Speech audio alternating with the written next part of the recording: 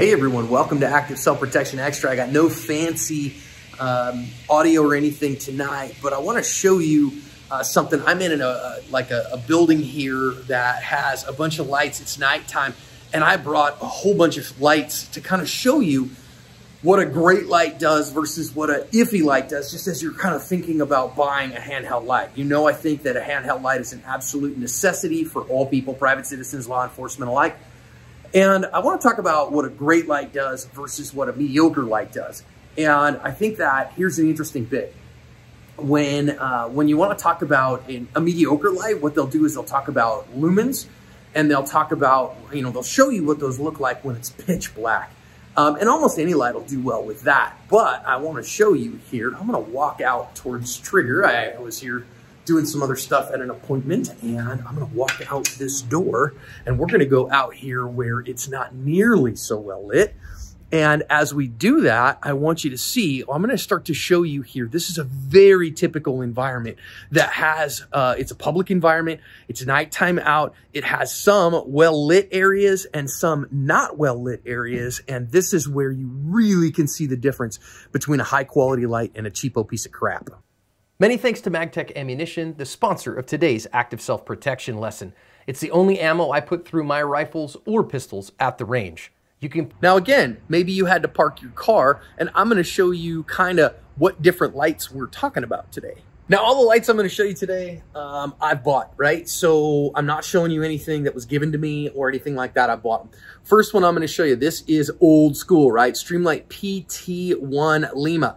This is a single CR123 light, runs about 275 lumens. A few years ago, this was considered the bee's knees, a little dated today. This is a pistol mounted light. It is a Streamlight TLR1HL. It's not the brand new one. It's not the 1000 lumen version. This is the old version, 630 lumens. Again, bought this one on Amazon a number of years ago. This one is a PowerTac ESRG4. They actually sent me this one. They were trying to get me to endorse their lights. I'll show you why I'm not actually going to do that. An Olight M1X. I know you see Olight all over the place, and a lot of people are huge fans of it. We'll see what it does. Streamlight Fury Tactical. Big head, big reflector, big light. And finally tonight, a Mod Light OKW. This is just, again, probably the most expensive light I've ever bought. Certainly the most expensive handheld light I've ever bought. This particular one with the OKW head. You can get the PLHV2 head as well. There's all kinds of stuff on that. Fancy light. So I'm going to show you 3 problems today that you might have to solve, and 3 places you might want to throw some light because you're in a handheld environment, you're just searching, you're looking. I'm not talking about shooting somebody here. I'm talking about identifying and seeing, is it safe, is there things. First one I'm going to talk about is right back here. You see that I'm in a lit environment. I got a bright halogen on me, but right back behind that van, there's a dark spot. If that van is where I'm going, am I able to see back behind it? Second place I want to look at is back in here. So I have a bright light right here that is pointing in my direction, and then behind it, I have a gate. I can't see behind that right now, but I want to see behind it. Third one's a farther problem. So again, I'm standing in that similar or same bright light. Across the street over here, you see the car that just went in. We have a parking lot. We have a wall back there. Somebody may be on the other side that I just want to see. Is that some way I want to go? Can I see that? So here's what we're going to do. I'm going to grab each one of these lights in turn. I'm going to tell you the ones that take 18650s. I put a brand new, fully charged 18650 in it.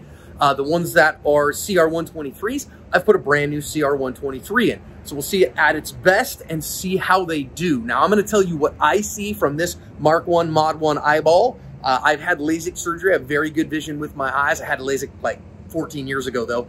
But I don't know that the camera's going to pick up exactly what I do, but let's take a look. First one, old school, PT1 Lima. Again, we're trying to see back there.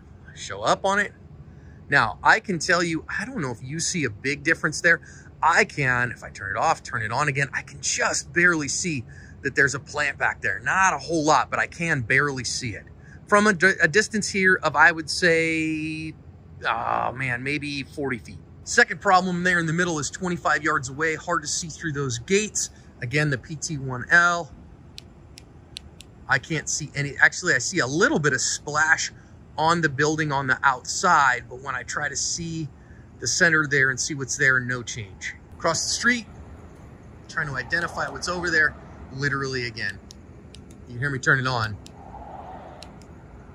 I think I can see it here on this a little bit, but when it tries to cover that distance and get back, it just can't. All right, now we're gonna do the Streamlight TLR1HL. Again, this is not the brand newest one at 1,000 lumens. This is like the old one, 630.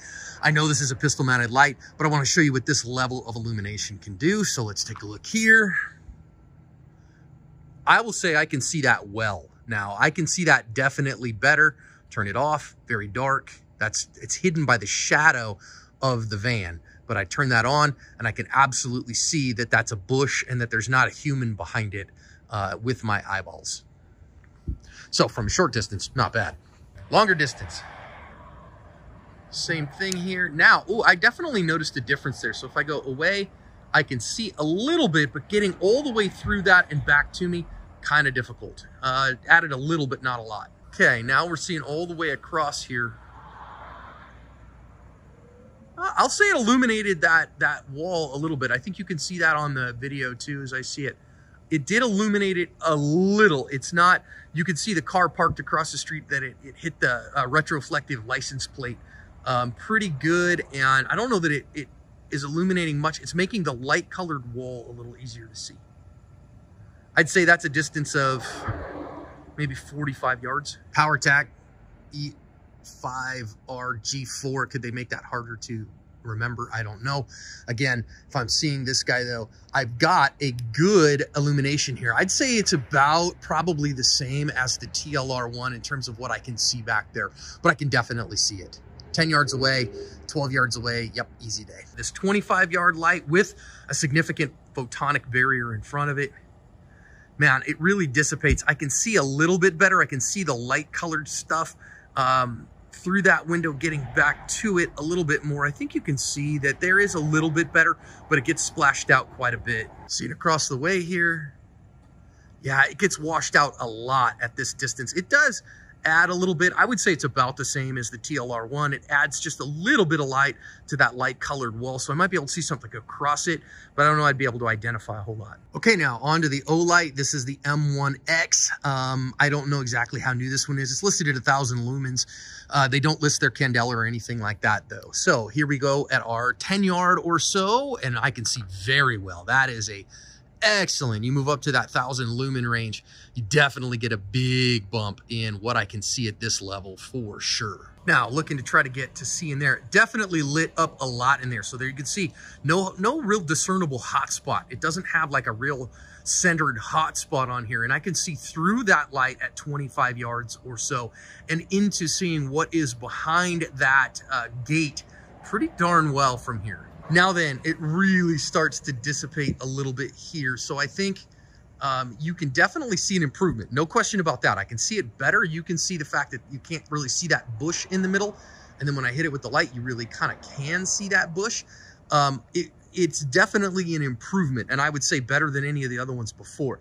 Hard maybe to identify that bush, but it's definitely there. All right, now a Surefire Fury, turn it over so you can read it, Fury Tactical. This is with the 18650, I think a 1500 lumen light. If memory serves me correctly, don't quote me on this, I'll look it up. I think around 20,000 Candela. So definitely does some stuff. So if we look back there, again, I light that up. Man, I can see that like bright as day right now. Like I get all the identification there. I can see individual leaves. I can see super well. Now my problem from about 25 yards, now I can see in there and it's like brightness again. Again, I don't have a real dead spot here, but that light pointing at us doesn't hurt me a bit. I can see it super well. There's the difference again, can see right in there real easy with my eyeballs. So we can see pretty dark back there. And now when I light that up, man, I can see so well in there. That is so much better. Boy, you can really see a difference and see not just the backstop there, but you can see the actual plant too. And I can even see a tiny bit of color in it. That's pretty significant. All right, finally, Mod Light. This particular one, the OKW head, And this guy's only 680 lumens, but 69,000 candela. So again, lumens being a measure of how many light photons are being put out by the LED, but candela being how many of them are collated and stuck out in one direction. So again, from a 10-yard view here, we've got that, and my gracious sakes, I mean, it's light and day, and you can even see on the video there how green you can identify the plants there. So you definitely have to kind of direct it, because it is definitely a collated beam and individual. Actually, an additional problem with this person that's parked there, but there goes 25 yards, and now you can see, boy, I can see that brightest day. And again, you can even see the colors through the visibility with that. It's such an incredible beam. Okay, across the street, now we can see. And again, man, it's amazing how well you can see that. I want to turn that off to let these cars by. I don't want to blind anybody. But you can see so well. Now, in order to see differently, right, I have to actually kind of move the light. But it is amazing how far that throws. In fact, I can go even farther back, all the way to that building back there, and you can see I can throw all the way to it and identify the stuff back there too. So it's an interesting one. I think that you got to kind of course, talk about your budget, right? Because if you don't have, I mean, this guy's like 350 bucks. And no, I was not given this. Yes, Big Tex Outdoors sells them, and Ike is a friend, and they're incredible stuff. But I bought it retail. The Surefire one, actually, Surefire did send me, gosh, what, about 18 months ago. I haven't heard boo from them in a long time, but they did give me that light, and I think it's a great light. I mean, you saw how it performed. The less expensive lights, you get into the Olight or, you know, anything like that. You know, sometimes you go, wow, 70, 80 bucks, whatever. And maybe it's a good light for me. But what you start losing is you start losing things at beyond like 10 yards. So I think what we saw is that everything at 10 yards, other than that little bitty Streamlight PT1L, will identify stuff okay. But it's when you start getting out a little farther. And remember, the farther out I can see something, then the more likely I can avoid it or give myself more time. More time gives me more options. So there's a reason I keep this in my pocket. I think it's a good light, but budget does dictate. I just wanted to show you kind of, again, this is a very typical way of being in an actual suburban environment, real lights, real photonic barriers, and this is how lights really perform.